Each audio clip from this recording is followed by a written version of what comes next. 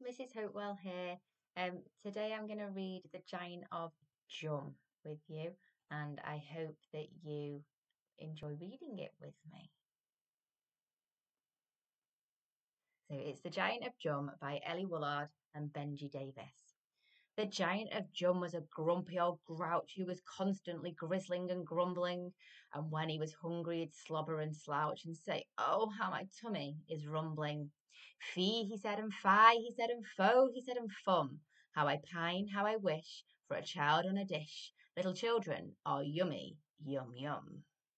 He doesn't look very keen on that broccoli, does he? And he thought of a tale that his brother had told of a beanstalk and a boy known as Jack. He'd be nice, thought the giant, if eaten quite cold, with a side dish of beans for a snack.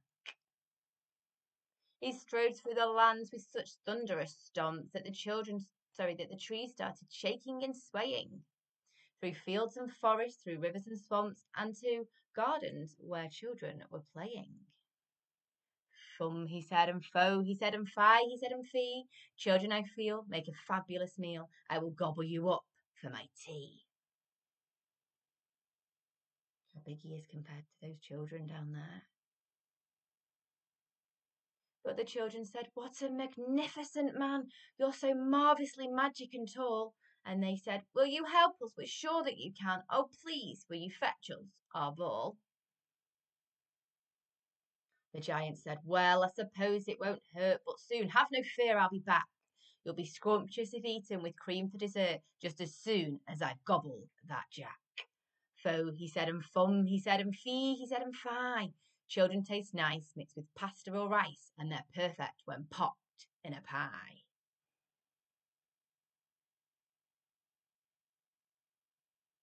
But the children ran up and they yelled, "Look at that! Up there in the leaves, can you see? Oh, please, will you help us and rescue our cat? It's got stuck up that sycamore tree." The giant said, "Well, I suppose it won't hurt, but soon. Have no fear, I'll be back. You'll be scrumptious if eaten with cream for dessert, just as soon as I've gobbled that Jack."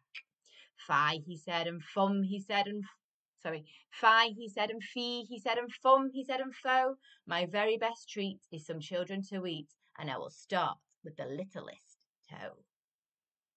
But the smallest boy whispered, "My legs are so sore," and he slumped to the ground and he cried, "I can't make it home, I can't walk any more. Oh, please, could you give me a ride?" The giant said, "Well, I suppose I don't mind," and he lifted the boy on his back. The boy said, "I love you, you're wonderfully kind. And what is your name?" "I'm called Jack."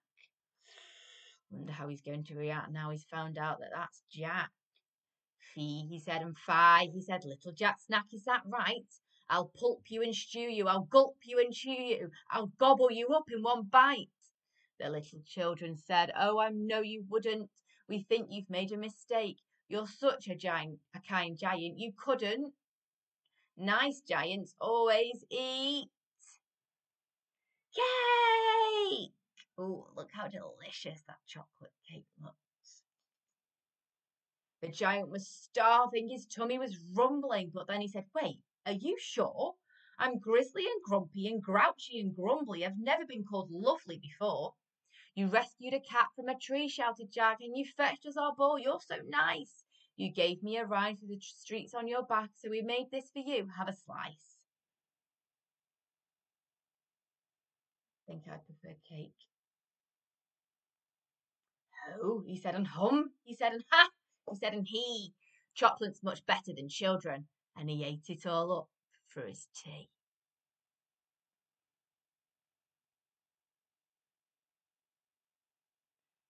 So that's one of my favourite books, The Giant of Jum, and hopefully you might know which like fairy tale it is relating to.